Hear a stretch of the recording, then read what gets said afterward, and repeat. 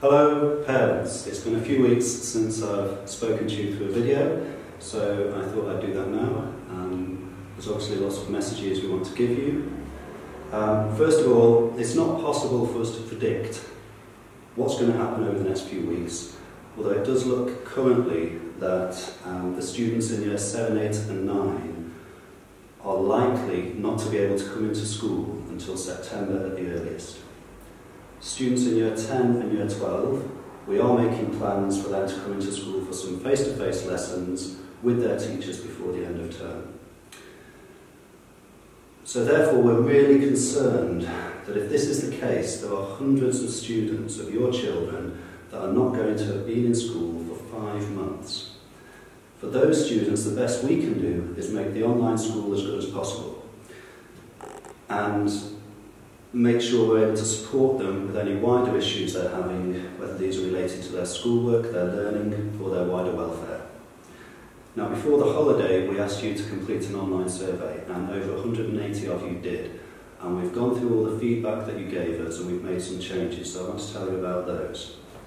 From the 15th of June, all students in year 7, 8 and 9 will have one scheduled live lesson with a teacher every day.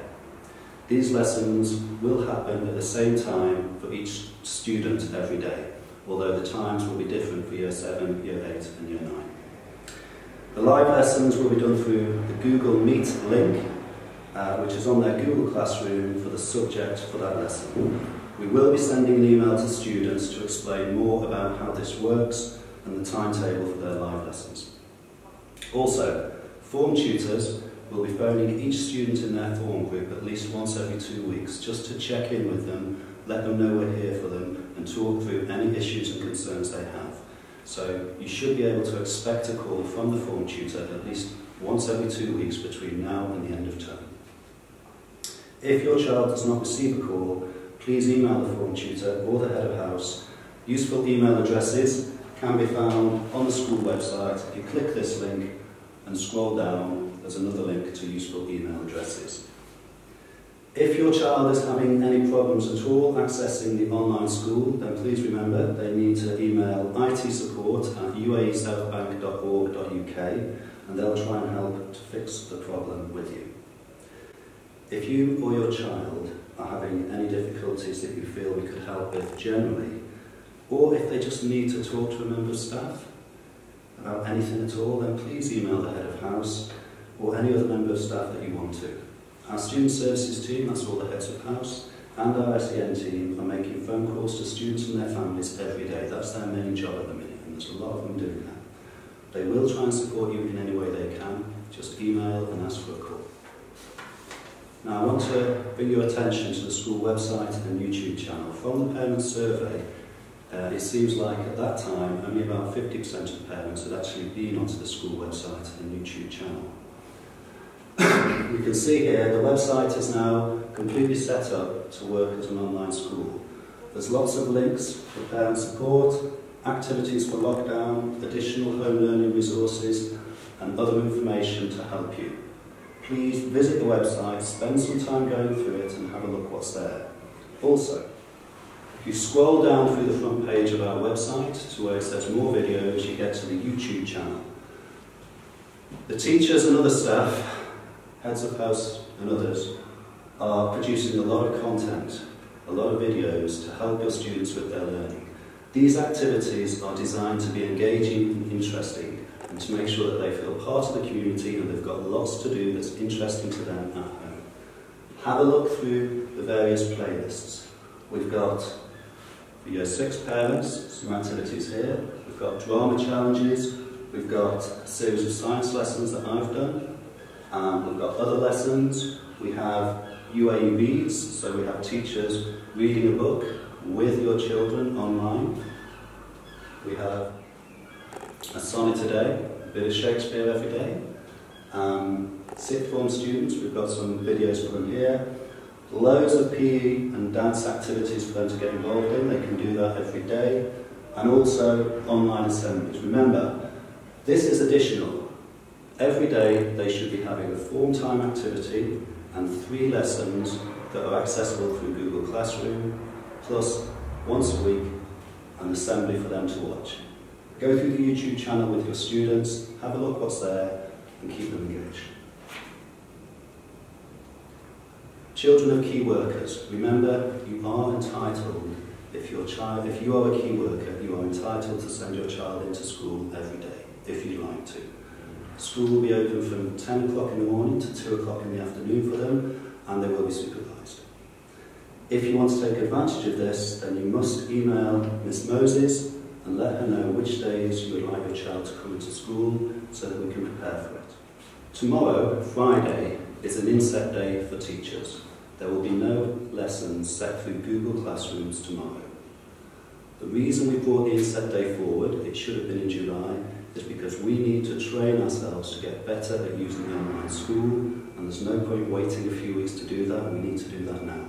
So there's not going to be any lessons set tomorrow for your children, but there's lots to do that's available through the website and the YouTube channel. Now, Year 10 and Year 12 students.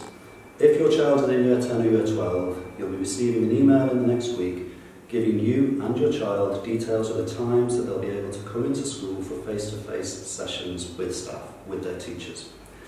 The email will also set out the procedures and structures that we're putting in place to make sure that this happens safely. There will be social distancing at all times within school.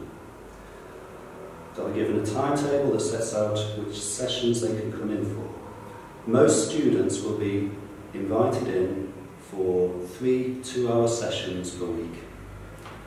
For most students, this will start in the week of the 21st of June, but we are phasing it in. So some students might find that they start a bit later in that week or even at the start of the next week. And the first time they're in school, they're going to be taken through the procedures and expectations that they need to follow to stay safe while they are in school. There will be no football games in the playground or anything like that. There will be social distancing at all time and other things that they have to do. Finally, I want to talk to you, and I feel I really have to talk to you, about the school's response to the killing of George Floyd and the resulting Black Lives Matter protests in America. Watching these events as they unfold will have triggered a lot of emotion, a lot of thoughts and a lot of questions in all of our students, and I'm sure for all of you as parents and certainly for all of us as staff. As parents and teachers, we all need to ask questions of ourselves about what we are doing and what we can do to ensure that our children grow up in a world where they are empowered to confront these issues and support each other in this very diverse community that we live and work among, to make this a better world for everyone. Racism harms us all. It harms individuals and it harms society as a whole. You will know, I hope you know, that one of the key values that we endeavour to build in our students is social responsibility. This encompasses the responsibility that we all have to live in each other's lives, to learn and attempt to understand the lives and experiences of others that we live near, go to school with and work with, and to know how to express our experiences of injustice and then do something to prevent and work against that injustice. A really important job, part of our job as a school, is to make sure that our students know what they can do to change their world, to challenge and take action when they need to, whether this comes from being a victim of racism or a witness to it. It is not good enough to be a silent bystander. We need to make sure that our students, your children, know what they can do to take action and challenge this prejudice when it happens. Right now, teachers are preparing activities where students are going to be asked to share their experiences, their feelings, their thoughts that have come from the killing of George Floyd, and then learn about the wider causes, the historical context, and the societal structures that lead to this injustice, this prejudice, and this conflict. We would love all of our students to get involved in these activities. Please join in with them have those conversations with them and help them to get involved.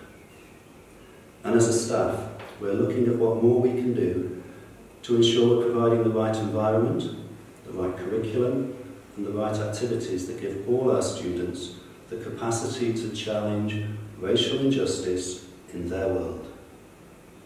Do let me know, please do let me know, if you feel we should be doing more or have anything else you want to tell me regarding this. So that's all I have to say now. I do hope that you can stay in touch with us, and please stay safe. Goodbye.